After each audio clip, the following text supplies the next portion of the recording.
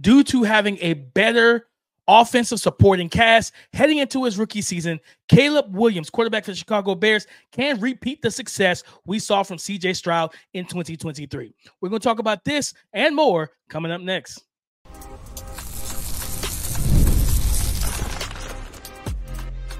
You are Locked On NFL Draft, your daily podcast covering the NFL Draft. Part of the Locked On Podcast Network, your team every day.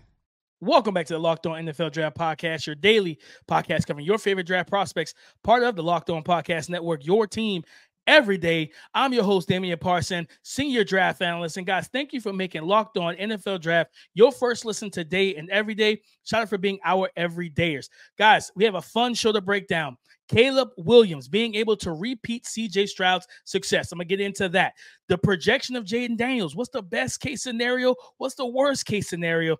And to sit or not to sit, rookie quarterback for the New England Patriots, Drake Maye. We're going to get into all of that coming up next, guys. But first, today's episode is brought to you by FanDuel. Make every moment more. Right now, new customers get $150 in bonus bets with any winning $5 bet. That's $150 with any winning $5 bet.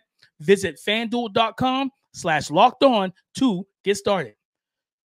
Guys, Caleb Williams, rookie quarterback, first overall pick, can repeat the success that we saw from CJ Stroud. Yes, the offensive rookie of the year, record-breaking, that elite performance that we saw from CJ Stroud in 2023. I believe we can see a very similar season from Caleb Williams. Now, let's put some things into perspective. Let's set the floor here. CJ Stroud, as a rookie, completed 64% of his passes, threw 4,108 yards passing. That was all in the regular season, by the way. 8.2 yards per attempt. 23 touchdowns, 5 interceptions. Also made to the second round of the NFL playoffs where he lost to the Baltimore Ravens. And here's the thing. Caleb Williams, as I said in the opening, he's walking into a better situation than CJ Stroud. Let me expound on that. When CJ Stroud was selected, remember, after that, right, the very next pick, they got on the phone. They were already on the phone with the Cardinals, right? Arizona. They made the trade for Will Anderson Jr., moved up from 10 or 11 to 3, right? And Arizona coming into the season, into the summer, all the way too early 2024 mock drafts, all the way too early 2024 mock drafts said what? And had what? Vegas betting odds had what? The Arizona Cardinals selecting first overall Caleb Williams with the Houston Texans pick. And the discussion for most of the 2023 season, I think halfway point, right? Because the Texans were like 4-4 at week 9, I think it was.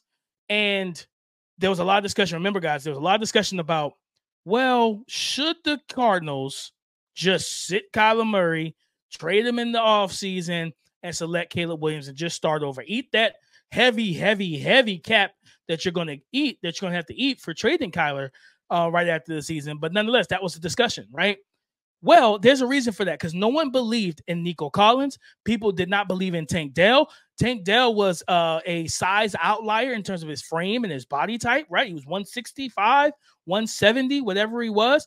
No one believed that he could actually play outside receiver in the NFL. Nico Collins' production profile was not robust. It was Dalton Schultz as a tight end was a jag, just a guy to a lot of people. Dameon Pierce was the one bright spot coming off a strong rookie campaign. People didn't believe in the offensive line as much, nor the defense. Was Derek Stingley ever going to return back to the freshman LSU version of himself, right? Well, you fast forward, and now everybody's like, man, I really believed. Look at all the weapons CJ Stroud had. No, we didn't believe that was going to happen. We thought the Arizona Cardinals was going to pick first overall with that team, with the Houston Texans first overall, or with the Houston Texans pick that they traded them with moving up to the 3rd pick in 2023. Now, let's go over to Caleb Williams. What is Caleb Williams walking into? Now, I can tell you right now, I'm on record on this pod telling Keith, I think that the Houston Texans are going to be better than people expect. Did I say that they were going to be in the playoffs? I didn't say that. I said they were going to be better than everyone expected. I didn't think they were the worst team in the NFL. But let's continue. I believed in Tank Dell as well. So I believed in some parts of this offensive line, and I heavily believed in CJ Stroud. He was my QB1. We talked about it on this pod. But let's fast forward to Caleb Williams, right? Caleb Williams is walking into an offense where you talking about tailor the tape. You know, they do in boxing. They put each boxer up and they go through their traits and their height, weight, size, reach, and arm length and all that good stuff. And they check the box of who owns that category. Well, tight end, I give it to the Bears. Cole Kmet's better than Dalton Schultz. Dalton Schultz is solid, but Cole Kmet is a better tight end. Now, you're walking in with two proven wide receiver ones, right? Your own team's wide receiver one from last year, DJ Moore, was also the wide receiver one in Carolina for some time before they stupidly made that trade to move up for Bryce Young and sent away their best offensive player, right? After trading CMC. So DJ Moore was your number one wide receiver last year. You go and get the Los Angeles Chargers wide receiver one last year, and over time, Keenan Allen. So now you got two wide receiver ones. Then with the 9th overall pick, you add and draft Rome Odunze, a prototypical X receiver. So Caleb Williams breaks the huddle in 11 personnel, and let's paint the picture. At X, running out to X is Rome Odunze. Running out to the Z spot is going to be DJ. Truthfully, it could be DJ Moore or Keenan Allen. But let's say for this exercise, it is DJ Moore. In the slot, it is Keenan Allen, and you still have Cole Kmet at tight end. Let's not forget about who's going to flank him in the backfield, or if it's shotgun, who's going to be flanking to his right or his left. DeAndre Swift, who was a baller for the Philadelphia Eagles last year, right? After they let go of Miles Sanders, they brought in and traded for during the draft. They traded for DeAndre Swift, who was a absolute baller for them. So you talk about a better situation, run game better, receiving options better, right? And I would say that defense that the Chicago Bears have walking into 2024 was better than what the Texans had walking into 2023. So all things, the big thing here is Shane Waldron, the Seattle Seahawks offensive coordinator. Mind you, we've seen him, I think, with Russell Wilson. We've seen him with Geno Smith. He's going to be I trust him to get plays designed and concepts going and to get the run game going, and also help Caleb Williams get his footing early in games. And I truly believe, remember, going week 9, 4-4. I think it was the Cincinnati Bengals game that turned the tide and turned the season for the Houston Texans. So don't come back to me in week 8 and if the Bears are just 3-4, you know what I mean? And then I don't want to hear that. Or week 9 and they're 4-4. I don't want to hear that, because remember, the Texans were too. They did not come they did not walk out of the gates as game busters. Matter of fact, Anthony Richardson beat CJ Stroud technically because he started that game and he had a big lead on the ball, and he got a little lazy on the celebration and got pushed late after he ran the touchdown and fell hit the back of his head and got a concussion, right? He had like two or three touchdowns already in that game, if I remember correctly. They had full control. So my point is this, guys. I believe my statement still remains the same. The tail of the tape, what Caleb Williams is walking into, better defense, a team that can run the ball effectively as well, multiple weapons. Where I always say this, I want a quarterback that has the traits of Superman or Black Panther, right? T'Challa. Let's talk about it like that. I want you to have the traits of the Black Panther, right? When you put the suit on. Sometimes I just want you to be the king of the team and delegate to other people. And when you have a team like the Chicago Bears, you can delegate, okay? You can delegate. Caleb Williams can be T'Challa without putting on the suit. He can sit on the throne and he can just delegate. Get it to his guys. Get it to his guys. Hey, take care of this. Take care of that. Drop this. Go drop this over there. Go do this. Go do that. You can go and handle business. But there will be games where, along with those pieces and your guys with you, right? Your guys that's ready for war, Caleb Williams can still become Black Panther, put the suit on and be a superhero and save the day, right? Now, when you put these two quarterbacks up, as I get ready to close this segment, with these two quarterbacks, if you ask me who was a better passer and thrower coming out of college, easily CJ Stroud. Ball placement, accuracy. I kept saying he is a Hall of Fame pitcher at quarterback. He has multiple arm angles. He has speed control. He can throw a fastball. He can throw a slider. He can throw a changeup, screwball, whatever it is. The arc down the field, he can change the trajectory of passes. He was just a more natural thrower, a true passer, a pure passer, where we know Caleb Williams is going to dominate in this matchup in terms of his ability to be that base stealer, right? And he could be the home run hitter, but he can also steal the bases because he's got that athleticism where if you don't corral him, he's not even going to just get first. He's not going to just get a hit and get the first. He's going to steal second, steal third, and make it home. You know, he's that electric with his legs. So for me, man, I think Caleb Williams absolutely can replicate and repeat the success that we saw from CJ Stroud. Is it a tall task? Yes. But the offensive supporting cast for Caleb Williams gives me enough, it absolutely gives me enough confidence, and his skill set does as well, guys. So listen, that's Caleb Williams, repeating success for CJ Stroud heading into 2024. Let's get into the second overall pick from the 2024 NFL draft, Jayden Daniels. Let's talk about his projection. Is he similar to a former Big 12 Heisman winning quarterback that played for the same team? You'll find out coming up next on the Locked On NFL Draft Podcast. Passion, drive, and patience. The formula for winning championships is also what keeps your number one ride or die alive. eBay Motors has everything you need to maintain your vehicle and level it up to peak performance. Superchargers, roof racks, exhaust kits, LED headlights, and so much more. Whether you're into speed, power, or style, eBay Motors has you covered. With over 122 million parts for your number one ride or die, you'll always, and guys, I mean, you will always find exactly what you're looking for. And with eBay Guaranteed Fit, your part is guaranteed to fit your ride the first time, every time, or you get your money back. Why? Because with eBay Motors, you're burning rubber and not cash. With all the parts you need at the prices you want, it's easy to make your car the MVP and bring home huge wins. Keep your number one ride or die alive at ebaymotors.com. Keep your number one ride or die alive at ebaymotors.com. Second overall pick in the 2024 NFL draft class, quarterback out of LSU, Heisman winning quarterback, Jayden Daniels. His projection, guys, I think as a rookie, you know, and that's more so what I'm talking about, rookie season, right? For him, I think with his overall skill set, I want to see some Robert Griffin III. Okay, I'm going to just put it out there. I want to see a Robert Griffin III type of season where when you think back to it, RG3, that rookie of the year season, right? And that, if I remember correctly, that was the year also with what Andrew Luck in that class and everything. That rookie year, 2012, 22 years old, Robert Griffin III led his team to a 9-6 record, made the playoffs, right?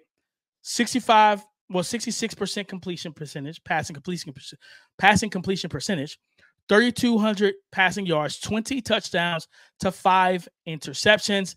He averaged 8 yards per attempt.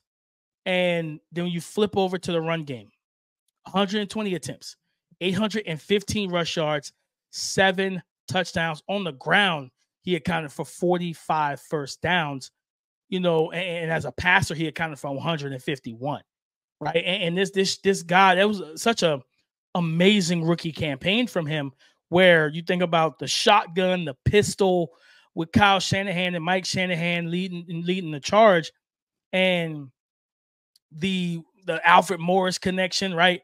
Getting Alfred Morris going, getting him vertical in the in the read option game, you know what I mean? And of course the outstanding run against the Minnesota Vikings where he took it with like 75, 80 yards or something like that. And you saw that track stance, that track running style and form just come to fruition, right? Come to reality. I think when I look at Jayden Daniels, now RG3 had much stronger arm, of course, right? He had a rocket, but the snappiness, the whippiness, the whip that he has of an arm is quick. He has some of the best throwing mechanics in this class, man. Tight rotation, tight throwing motion. It's no wasted movement. It's just quick. It snaps, it pops, all of that stuff, right? Just from what, he maximizes his arm talent, in my opinion, with his upper body throwing mechanics. And when you have a guy, and I remember someone telling me, that if he ran the 40, he would have been in that Brian Thomas Jr. range. If you remember from the combine, BTJ ran a 4.33, that DK Metcalf speed. And we've seen that. We've seen Jayden Daniels run away from Alabama, Florida, Missouri. It didn't matter who he faced. He ran away from them, right? We saw that on tape. 40, 50, 60-yard runs. He's an outstanding athlete. The best athlete at quarterback in terms of just straight line speed, arguably since Lamar Jackson. And then, of course, you have Anthony Richardson, but that's just a whole different package at 6'5", 6'4", 250, running 4.43. And he ran the 4.38 in training. He just didn't stay on the line when he was running the combine, right? He was swaying back and forth. But when I look at Jayden Daniels, man, I think with Terry McLaurin, bringing in Ben Sinnott, we talked about him last week. You know, even though we gave the nod to Brock Bowers in terms of landing spot situation, I think Ben Sinnott is going to be an outstanding rookie and an outstanding tight end for this team. They've longed for that. So you add Jayden Daniels to this. You give him Ben Sinnott, and add Ben Sinnott to Jahan Dotson, to Brian Robinson as well in the backfield. So also Austin Eckler, who can be the pass catcher, change of pace back 100%. You know, so McLaurin, Sinnott, you have Jahan Dotson, you have De'Ami Brown. Then, of course, you add those two running backs, man. I think this is big. I think this is a big situation. Cliff Kingsbury is used to mobile quarterbacks, athletically gifted quarterbacks. He's been with Patrick Mahomes. He's had Kyler Murray as his NFL, starting quarterback. We've seen what he's able to. He gives his quarterbacks free reign to move and be athletic. Remember the play? I think it was 2022, first game of the season, right? I think it was 2022. Tennessee Titans versus the Cardinals. The Cardinals on the road. They shellacked the Titans. Remember the play where Kyler Murray's like, look, and this is my guy. So, I have a son, so I can say this. He looked like a toddler that took something from the parent, and you can't catch him. I'm telling you, if you don't have kids, try catching someone's child, more so like a family member or a friend or something. Don't do it to a random person. They're going to call the cops. But what I'm saying is try catching a toddler that you know, right? Like they take your phone, they take your keys, they take something they shouldn't have, and they have the speed of Usain Bolt with the agility of Barry Sanders. It's outstanding. So for me, that's what he looked like. He's spinning in the pocket. He's juking and jiving. He's retreating 15 yards, rolls out, gets his feet set, and throws a dime down the field. So he allows his guys to, and I'm not saying Jayden Daniels is going to do all of that, but he allows his guys to play within themselves. I think Jayden Daniels, he could be RG3. You know what I mean? And what we hoped RG3 to be, being healthy. The main thing is, same thing that got RG3. Learn to slide. Don't take those hits. The hits you took in the SEC in college, you're not going to last long taking those, man. You're not going to last long, brother. So I think that's the thing. I think projection-wise, if you say, well, what if it doesn't reach RG3 level, right? What could he be? I think he could be Geno Smith. Not, you know what I'm saying? Like kind of ups and downs version of Geno Smith, right? Not the 2022 version, more 2023, stuff like that. I think you see the outstanding talent, then you see some, okay, we got to work on that, right?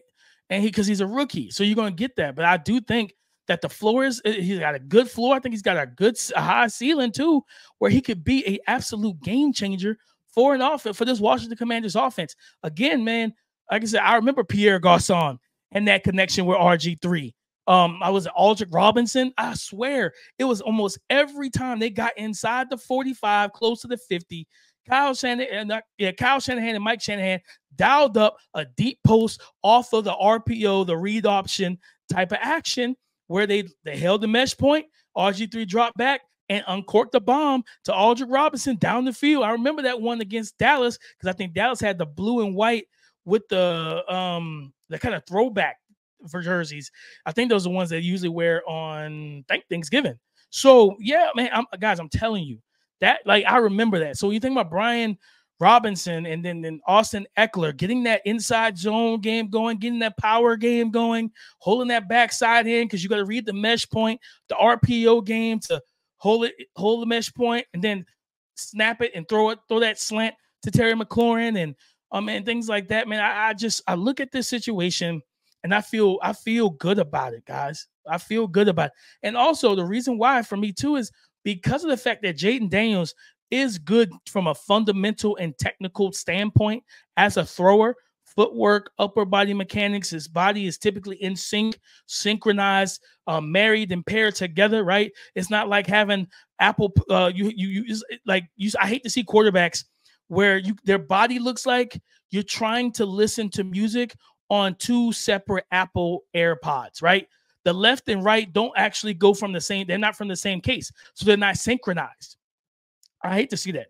But yeah, when I look at Jayden Daniels, oh yeah, he's the Apple, he's the AirPods that come out the same case. Everything's mirrored and paired together. And I just think his accuracy down the field to these guys, to the talent that they have. Can we get a resurgence of De'Ami Brown? Can we see North Carolina's De'Ami Brown again? I think we can, with a guy that throws such a catchable, beautiful, and accurate deep ball like a Jayden Daniels guy. So that's what I think about. I think, like I said, you get some Geno, you get a Geno Smith, like some inconsistent, Geno Smith as a rookie, or just, like you get Geno Smith, but you put him in rookie form and with Jayden Daniels in terms of, you're going to deal with some ups and downs, some peaks and valleys.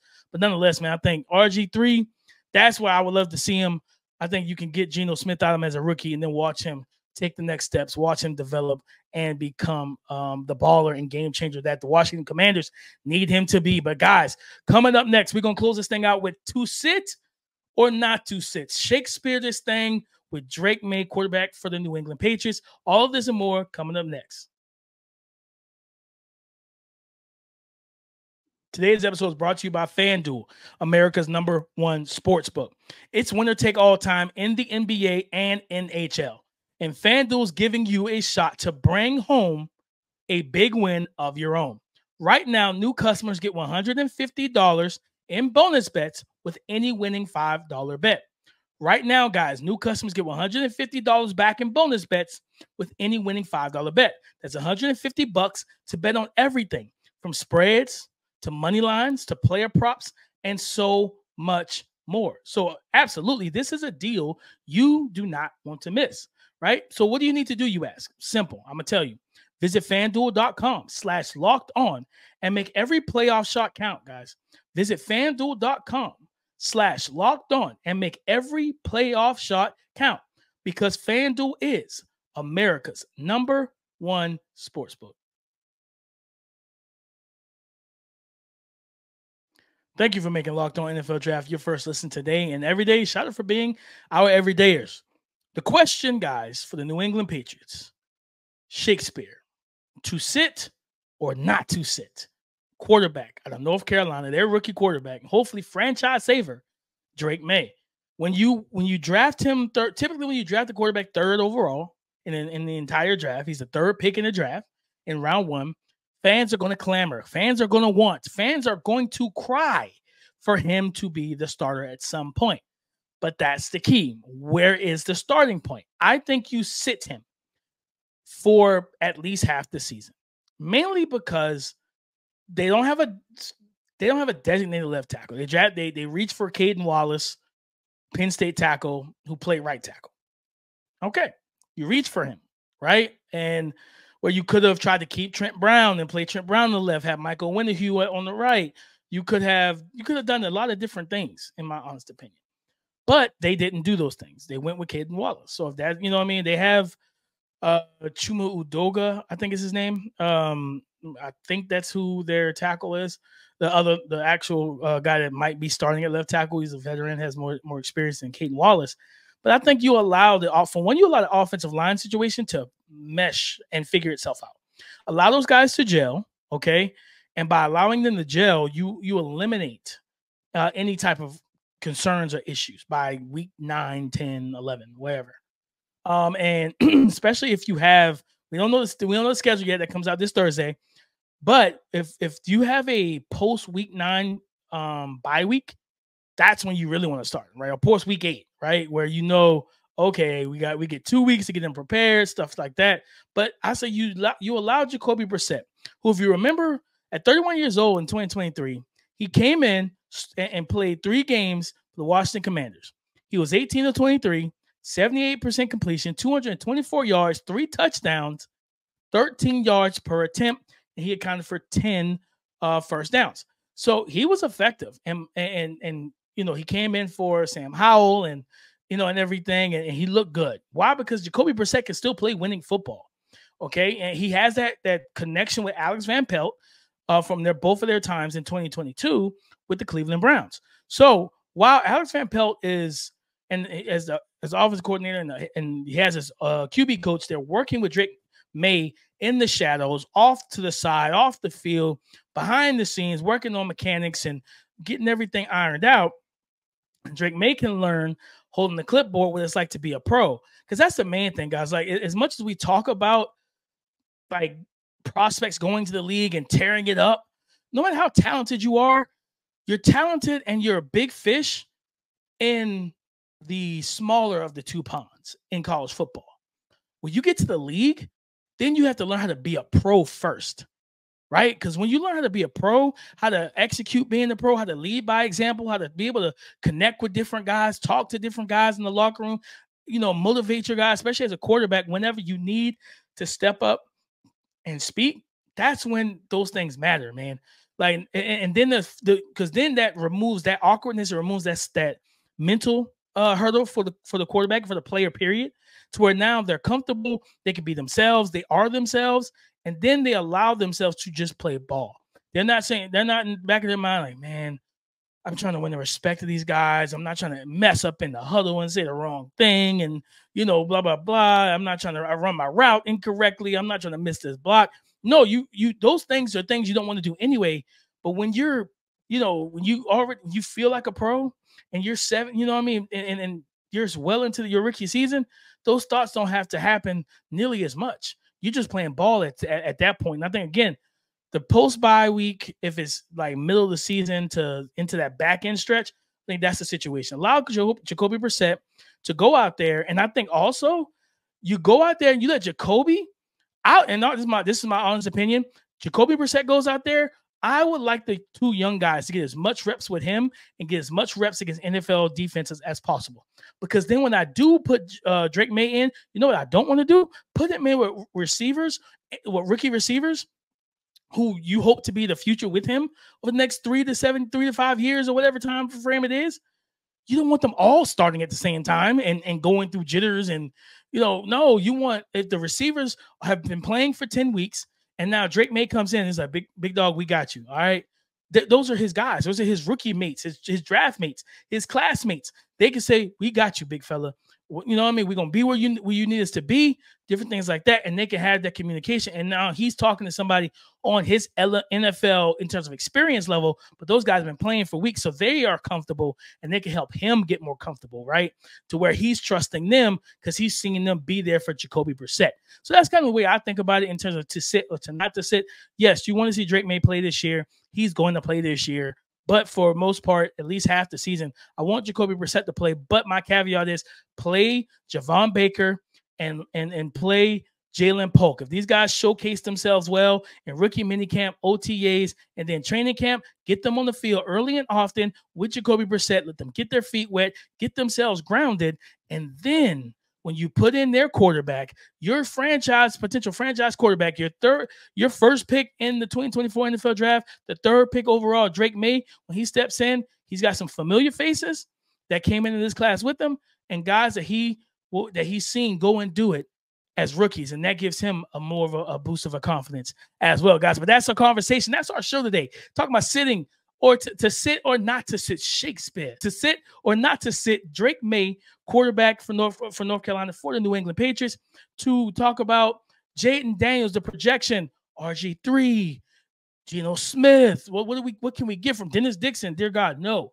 we don't want that, right? From the Pittsburgh Steelers, they didn't use him correctly. But the point is, like, we want to find that balance between that spectrum and then that range. And of course, Caleb Williams can repeat CJ Stroud's rookie-breaking Offensive Rookie of the Year success from 2023, heading into his 2024 rookie season because of the team and the offensive supporting cast he has. It is greater than what we initially felt like CJ Stroud was walking into, guys. But thank you so much for joining us here on the Locked On NFL Draft podcast. Go subscribe and follow for free on YouTube, wherever you listen to podcasts, to get the latest episode as soon as it is available. Thank you for making Locked On NFL Draft your first listen today and every day. Shout out for being our everydayers. And come and join the conversation again tomorrow on Locked On Podcast Network, your team every day.